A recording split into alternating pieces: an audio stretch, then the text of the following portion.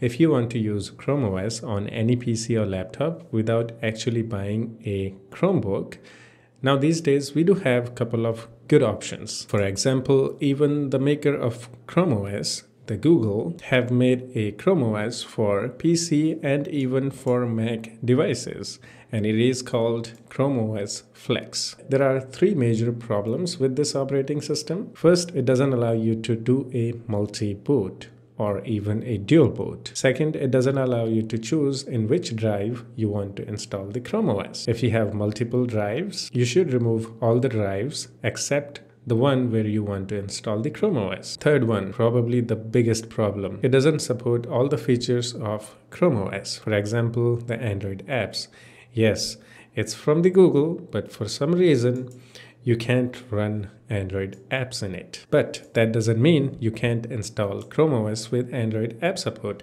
Yes, you can with the second option called Project Croissant, also known as ChromeFi. Using this project, you can install official Chrome OS on any PC or laptop.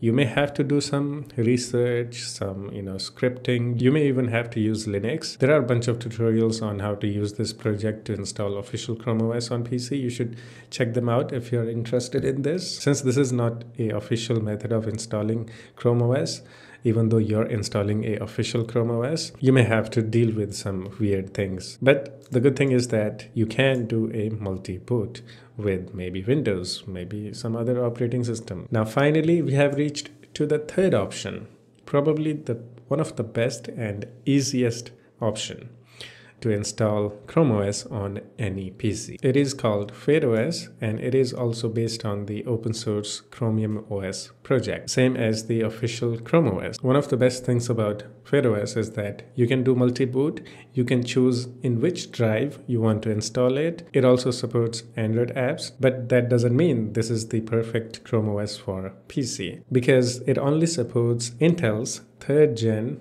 above processors. If you have Intel 1st or 2nd gen CPU, then it's not going to run that well. In that case, Chrome OS Flex is going to be way better. Another great thing about FydeOS is that you can actually try this operating system before you actually install on a real hardware. You can download a virtual machine VMware file and try this out. So let me actually show you how this FydeOS thing works. Right now it is the FydeOS 16, and they have introduced many new features, and we'll talk about that as we go through this video if I remember anything. But take a look at this. Just normal setup page here. Yeah, it is the version 16 FydeOS. So get started. Looks good, feels smooth. I'm just gonna use a local account. Why not? I think the dark theme looks better. Let's go with the dark theme. Just look at it. I mean, it just feels so smooth. One of the best operating system in the world, I think, is the Chrome OS, because you can literally run anything inside it. You can run Android apps, you can run Linux apps.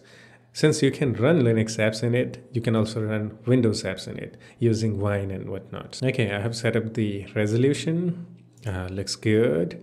Actually, I'm gonna go with the white theme. Since we are using a virtual machine, so some things might bug out. For example, this text, continue where you left, is like stuck in dark theme thingy, so it's all right. I mean, if you install this on a actual hardware, it's gonna be way better, even though still it feels like I'm running it on a actual hardware. Just look at it, it's so fast.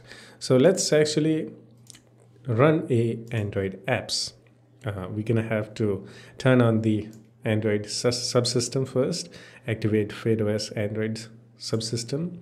Why not? I'm just gonna do that, launch it, and here we have the Android system. If you don't see the Google Play Store and whatnot, if you want to have that, don't worry, go to Store, and from here go to Made by FydeOS, and then go to Configure OpenG Apps, install this app, add this app, and I'm gonna open this app, and using this we can just install all the Google apps. Install it, install, Okay, if you don't want to use Google Play Store, then there is the Android apps section. Here we have some Android apps that we can install. For example, I'm just gonna install this Color Note, and here we have the Android app. Yes, running. Like, it feels so good, so smooth, even in virtual machine. Just look at me. This is so fast. Okay, what happened to the G apps? Oh, it installed. Now we have to reboot our device to actually use the Google apps. So let's do that. Took like few seconds and it rebooted. Let's enter our PIN. And here we have the Play Store. Wow. My PC is actually decent and this feels so fast. Just look at it. This is just beautiful. If you're like the Linux user, then you can just easily set up the Linux, easy peasy by opening the terminal, or you can go to the developer settings and you can turn on the Linux development environment here. It's so good, so good. So yeah, this is just my opinion, personal opinion, that FydeOS is the best Chrome OS operating system for PCs because it offers all the things what official Chrome OS offers, unlike the official Chrome OS for PC, Chrome OS Flex. I don't know why Google don't want to do that, but I don't think anytime soon Google will add Android app support to the Chrome OS Flex. So that's really sad. But for now, if you're looking for a Chrome OS for PC, you should try out the FydeOS. It's actually good.